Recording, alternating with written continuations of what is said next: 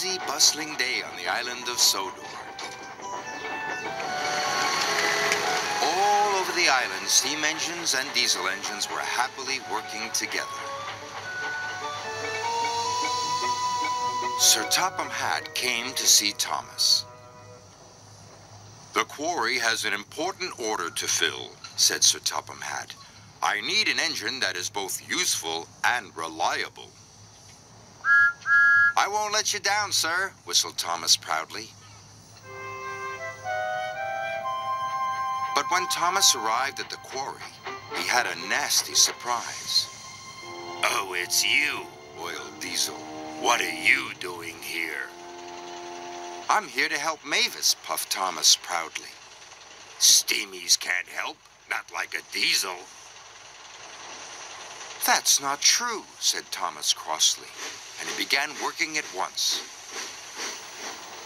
But Diesel was soon up to his old tricks. First, he shunted Thomas under the hopper. "Cinders and ashes," spluttered Thomas. Then, when Thomas let off steam, Diesel sniffed loudly. "What's that horrible smell?" he cried. "Oh, it's just a stinky old steamy engine." "How rude," exclaimed Thomas. "No wonder Sir Topham Hatt is thinking of scrapping steamies." "I don't believe you," huffed Thomas. But he was upset.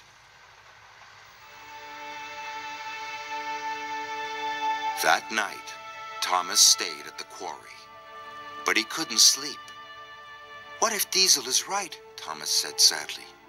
"What if Sir Topham Hatt scraps all of us?"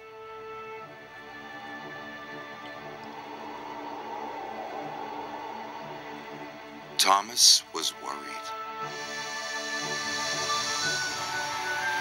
The next day, Salty had arrived. "Ahoy there, me hearties! Fresh diesel from the mainland!" After he had been refueled, Diesel's engine started to rev faster and faster. "Ha ha!" he chuckled. "This new fuel makes my axles tingle." "Coal doesn't make my axles tingle," sighed Thomas. "I wish I could have fresh fuel." Even Mavis was excited by the new fuel. "Oh my," she said. Thomas was feeling left out. Soon Diesel was showing off. "I'm the fastest engine in the world," he boasted. "Look at me go!" Suddenly, Diesel's engine coughed. Then it started to splutter.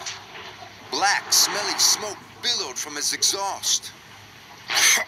"I feel sick," wailed Diesel. Mavis started billowing smoke too. "So do I," she groaned.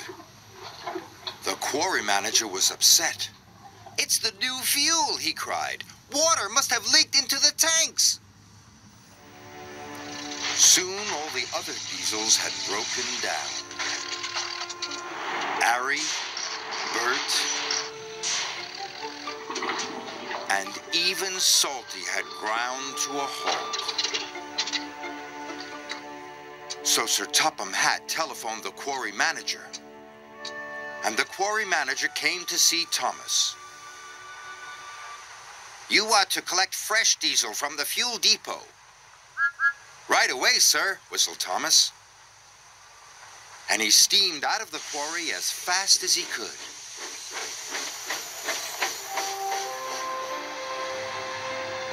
At last, he arrived at the fuel depot. "Give me all the clean fuel you've got," Thomas cried. "This is an emergency." "We'll soon have you loaded," said the workman.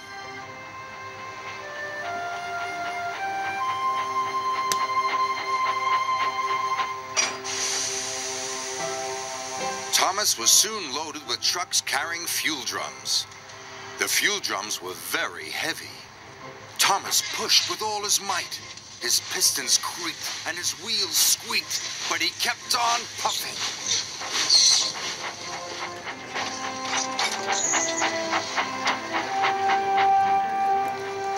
Thomas trundled all over the island with fresh fuel for everybody.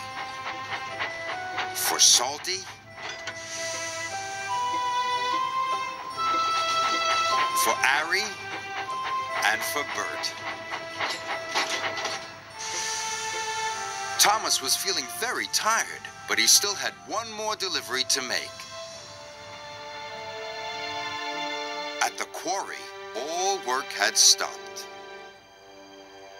Diesel was as green as a leaf. Mavis was feeling very glum. Then they heard a wonderful noise. It was Thomas. He steamed into the quarry with one final puff. "I made it!" he cried. Mavis and Diesel had all the bad fuel drained out of their engines, and all the good clean fuel poured in. "Marvelous," sighed Diesel. "Thank you, Thomas," purred Mavis.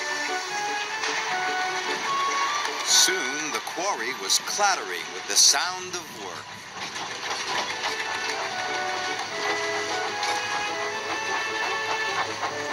And finally, the important job was done. Sir Topham Hatt arrived on board Percy. "Well done, Thomas," boomed Sir Topham Hatt. "You have saved the day. You are a really useful engine, and a credit to the railway." "Thank you, sir," puffed Thomas proudly.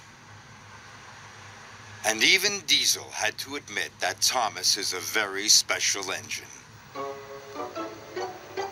even if he is a steamy.